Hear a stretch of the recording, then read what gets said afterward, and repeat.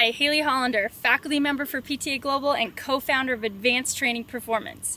Today, we are going to put a unique twist on the ViPR Cylinder Lift. We'll call it the ViPR Posterior Cylinder Lift to Flip.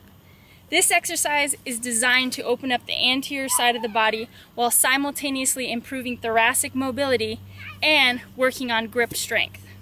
There are 5 different levels to this exercise. I'm going to take you from the beginning all the way through to the end. You can practice this on your own and build up to the final finale, but here we go.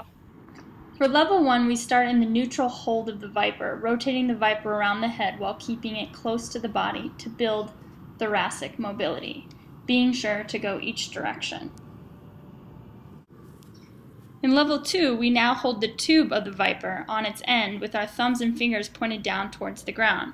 This begins to build our grip strength and open up the anterior portion of the body as the ViPR rotates around the head. For level 3, we hold the ViPR tube again and bring the ViPR behind the body, this time squatting and extending the arms up as you stand, developing the motor pattern to begin the cylinder lift. In level 4, it gets really fun. With each squat, we stand and lift the ViPR up and catch it.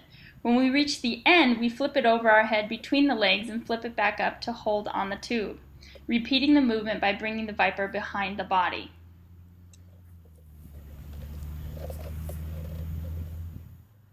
For level 5, we add the pendulum swing from the side of the body to an upright flip on-end tube hold, bringing the ViPR posterior of the body and performing the cylinder lift again, but ending the exercise on the other side of the body.